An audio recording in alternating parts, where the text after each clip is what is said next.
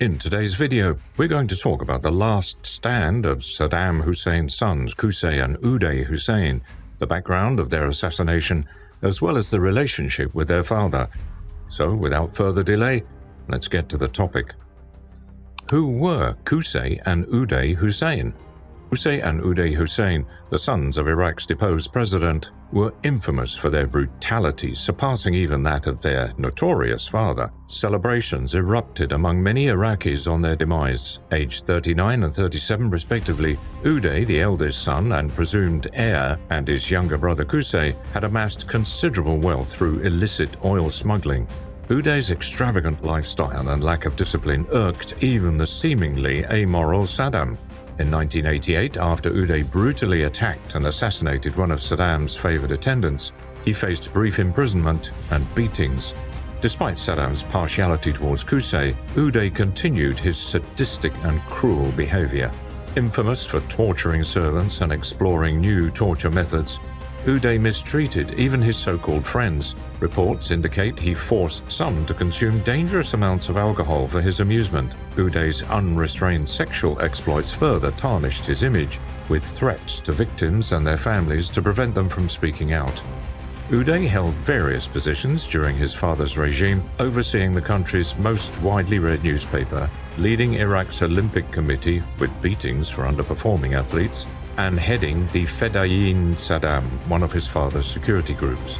At the same time, Qusay gained Saddam's confidence. Married with 4 children, he was considered less sadistic than Uday, but still a feared and ruthless assassin. Unlike Uday, who boasted about his violent actions, Qusay deliberately maintained a lower profile. He deeply respected his father, working hard to impress him. However, Qusay somehow managed to earn Saddam's favor, especially by brutally suppressing Shiite uprisings following the 1991 Gulf War, even personally participating in assassinations. In recognition of his loyalty, Saddam appointed Qusay to key roles, including command of the Republican Guard, Iraq's elite fighting force, and the Special Security Organization, the country's secret police.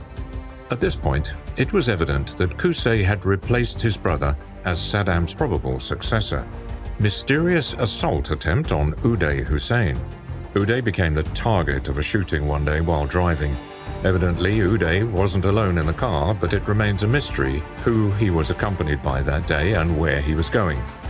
More importantly, to this day, nobody knows who carried out the shooting, although various theories exist.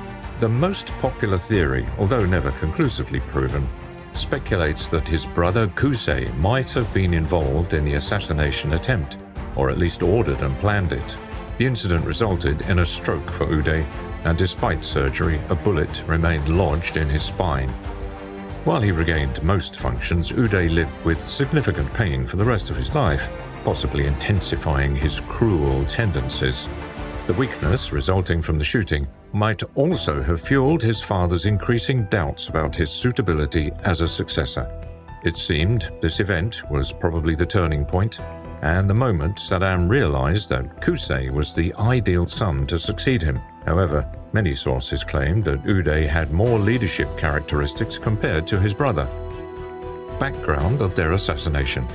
Despite Qusay's esteemed reputation, observers find it intriguing that Uday's Fedayeen Saddam outperformed Qusay's Republican Guard during the 2003 US invasion of Iraq. Qusay proved to be an ineffective leader, displaying fear and frequently questioning his decisions. In March and April 2003, a US-led military coalition invaded Iraq, toppling Saddam Hussein's Ba'athist government. Following the defeat of the Iraqi army, Saddam and his sons went into hiding, becoming wanted fugitives. Uday, the founder and commander of the Fedayeen Saddam, a loyalist paramilitary organization serving as Saddam's personal guard, outperformed Qusay's leadership during the invasion.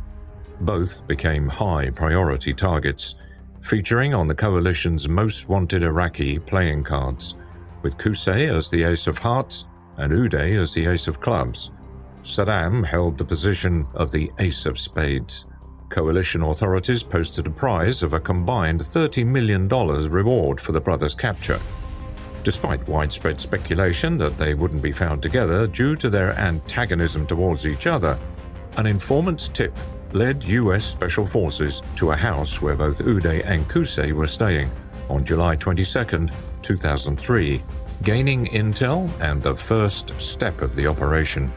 On the night of Monday, 21st July 2003, Nawaf al-Zaidan, a businessman and close friend of Saddam's family, who falsely claimed to be cousins with Saddam's family, sheltered Uday, Qusay's 14-year-old son Mustafa, and their bodyguard Abdul Samad in his mansion in the Falah neighborhood of northeastern Mosul for about 3 weeks. He later went to a nearby U.S. coalition 101st Airborne base on the following day, turning in the two sons due to the combined $30 million reward.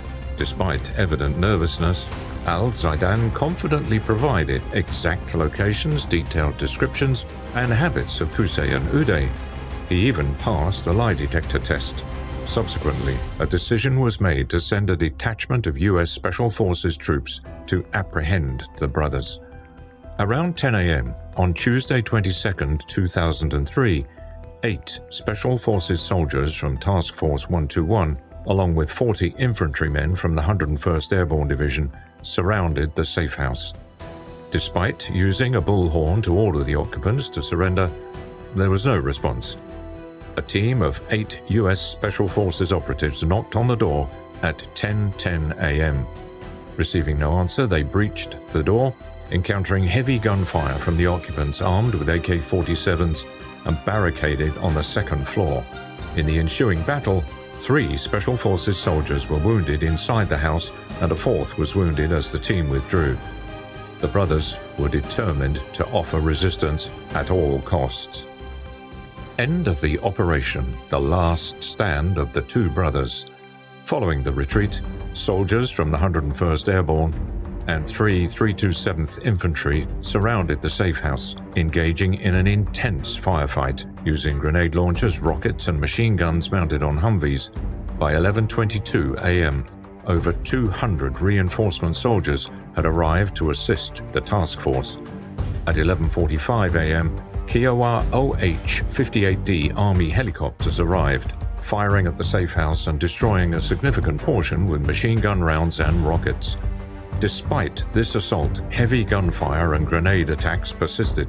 The task force considered using Apache helicopters to destroy the safe house, but ruled it out due to concerns over potential civilian casualties.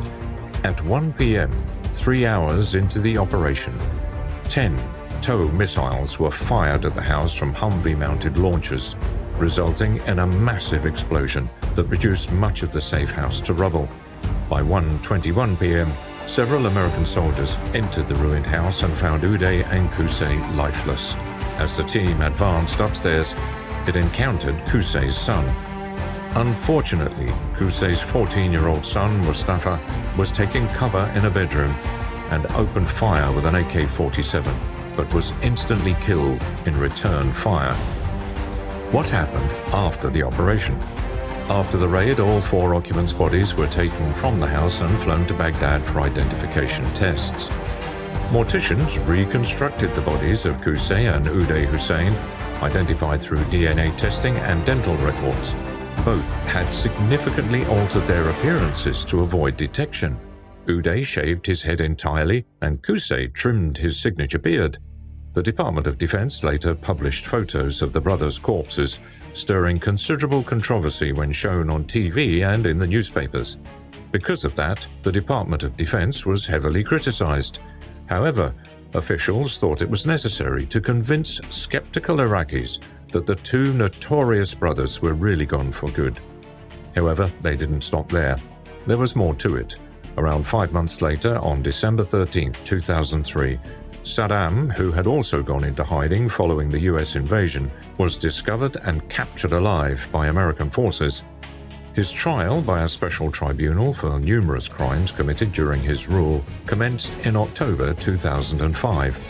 On November 5, 2006, he was found guilty of crimes against humanity and sentenced to death by hanging. He filed an appeal, but it was unsuccessful, leading to his execution on December 30, 2006. US officials declared that the informant who tipped off coalition authorities would receive the combined $30 million reward for Qusay and Uday Hussein. Saddam remembered his two sons as martyrs, expressing that if he'd had 100 sons, he would have offered them on the same path, which is the path of jihad. Uday Qusay and Qusay's son Mustafa were laid to rest alongside each other in a cemetery in Tikrit. The whereabouts of Qusay's other two sons, Yahya and Yaqub, remain unknown, even though some sources suggest the two of them might be alive. That's it for today's video.